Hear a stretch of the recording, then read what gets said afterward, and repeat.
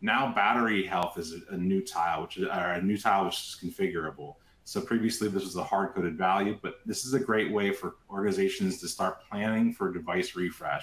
How healthy is my battery? Are my users seeing the full expectation of the number of hours, or are they getting diminished number of hours? So here is an example. When I click on this tile, I see this device, the battery health is down to 82% because it's been charged 738 times. So it's starting to get a little bit older in its life. Maybe time to put it in my next fiscal year budget to replace.